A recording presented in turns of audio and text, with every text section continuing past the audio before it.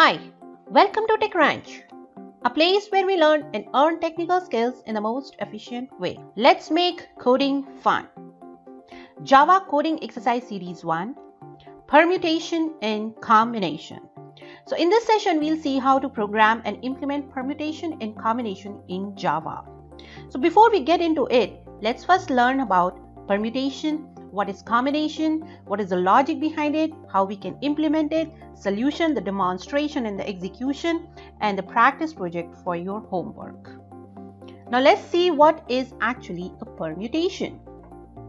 Permutation is the different arrangements that a set of elements can make if the elements are taken one at a time, some at a time, or all at a time.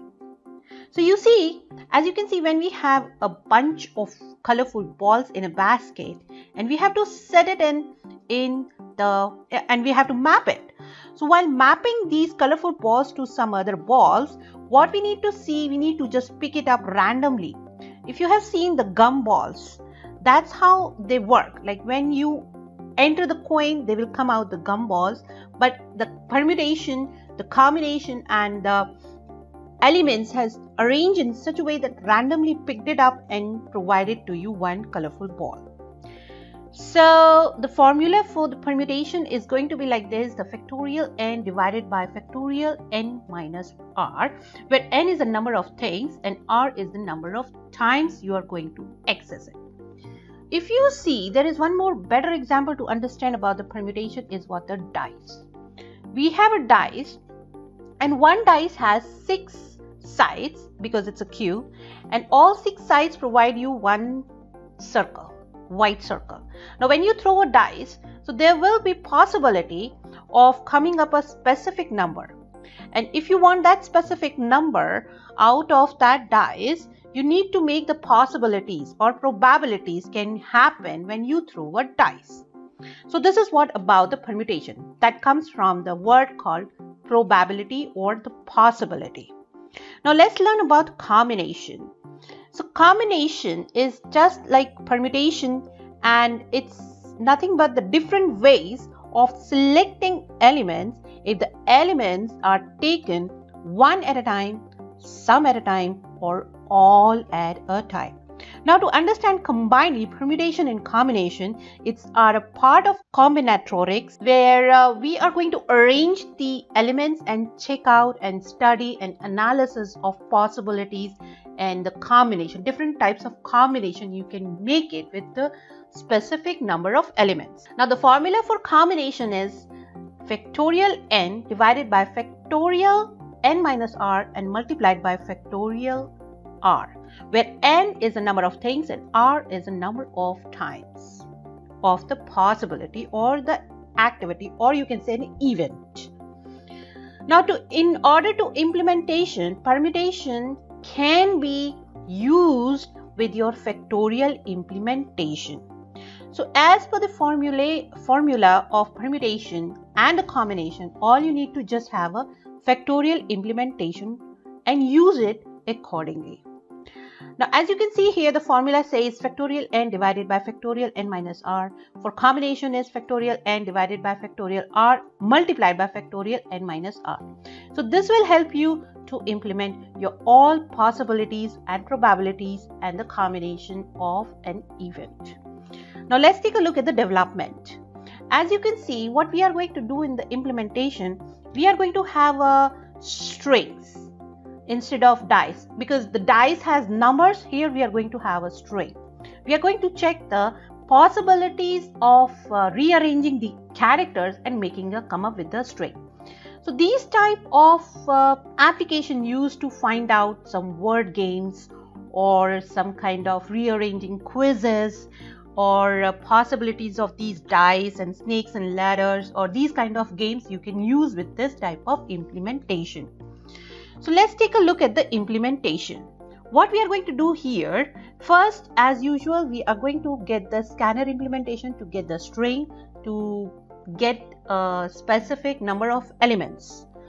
So once the element is defined, all you need to first find out the length of the string and the length of the string will finally go and check out the giving you, and then we have to find out the factorial, a simple factorial type of implementation, and swapping, the permute and the swap. Now swap method will basically check out all the characters, and later it will come up with your possibilities. Now let's take a look at the demonstration. So now let's take a look at the demonstration of permutation and combination of string. So this is my Eclipse IDE. First thing first, what we have to do, we have to create a class, and this class named as permutation demo, permutation and combination demo. You can say combination demo, and we can have a main method. So this is my class, and first thing first, we need to have import our Java util to have a scanner implementation. Now main method, or what we can do, we just have to have scanner and input string. What we are going to do here, we are going to have our, what we are going to do here, we are going to have a string which is going to provide you all kind of possible string from those characters, rearranging the characters. So that's the reason I'm going to have a enter string. And what is going to happen here, when we have a string, then it this program, this implementation will rearrange the characters and come up with all possible or combination of this characters and come up with the strings. And next step, string str equals in dot next line, or you can have a string next. That should be enough too. So once we have a string, all you need to just call the print method. Now I'm going to use a static method, static void print permutation. You see, so this method will have an argument of string str and string something, all possible strings. So let's have an arguments defined, and once this is done, what we have to do is, first we need to, this is string basically nothing but the string which the user will enter, so we need to have the length first. So to calculate the length of the string is going to be used by method string and have a condition of equals to 0. So it will count and return you all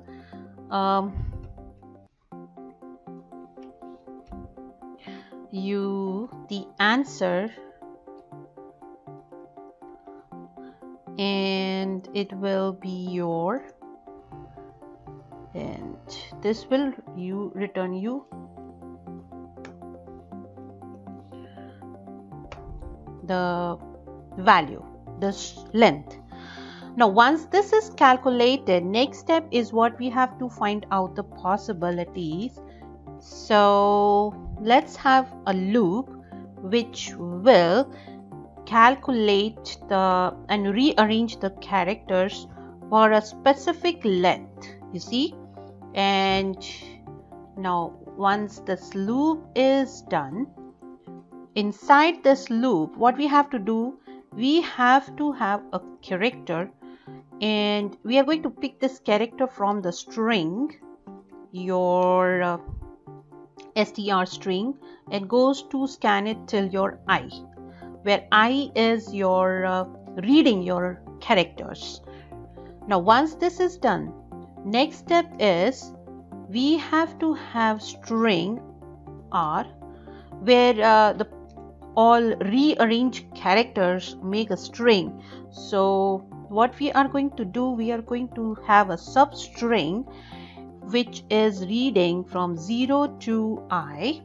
This is a string method defined in string class, and which is defined in the Java lang package.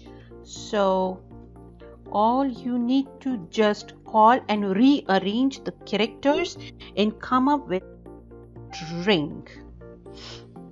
So once this is done, then all you need to do is recursive call. Since it is a factorial type, so what we have factorial implementation, so you can recall it. So next step is just making a print permutation method are your rearrange letters and answer plus change the characters. So this is your return and it will call it again. Now you can see here we have some errors here. These errors are basically your starting from here because we have not specified it is a runtime, so we have to initialize it with some values. And once this is done, all you need to call the method, and here you can mention its string and answer is gonna be your blank space for now. So now you can see here this is okay. This is why it is showing error. Now it should be good. Now let's take a look about this one, character at. So I see the syntax error. It has to be like this method definition. So let's take a look at the execution and see how it works. Now suppose it's asking for string. I just gave A, B, C, D, E. Now it's showing me all the possible rearranged character string. So the problem is going here is there is no println. I just hope this will work. Let's try one more time. So suppose I made WXYZ. See? So this is showing me all the possible characters rearranged string can be done with this type of string. So this is what the permutation and combination implementation with the help of simple if or for and string methods you can use in Java. So this is all about the implementation of permutation and combination in Java using control statements. So next we are going to have swapping prime number, and if you have any other queries and questions, please feel free to post comment and contact us on techranch2019@gmail.com. Stay tuned for more upcoming interesting videos, and thank you so much for watching this video. Let's make coding fun. Thank you.